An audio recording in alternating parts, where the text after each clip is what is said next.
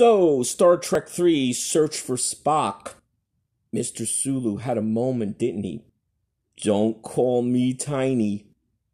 I don't think we'll ever forget it. It's one of my favorite moments. I mean, all the Star Trek films, all the feature films always gave, their the moments to the cast, to the characters.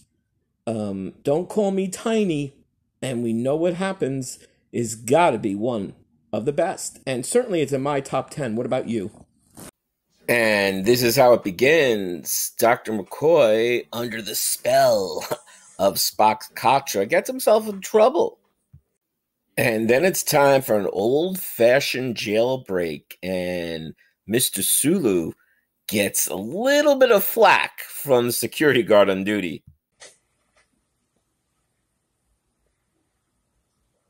Don't get smart, Tiny. Tiny? Tiny? That isn't very nice. I think he's going to live to regret it.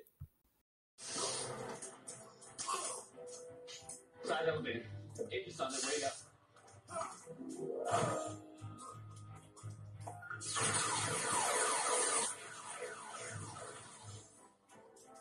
Don't call me Tiny.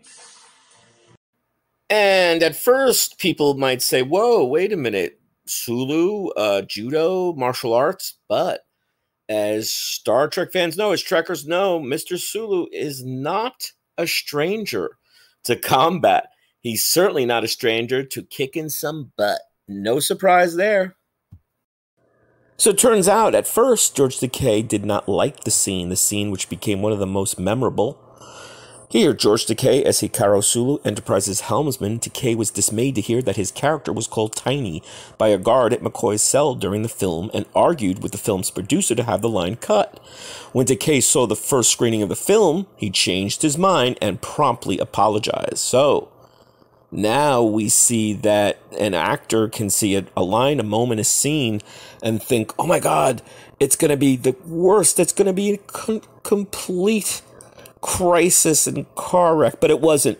It was something that everyone still talks about today. Hope you're enjoying. Hope you're subscribing. See you soon.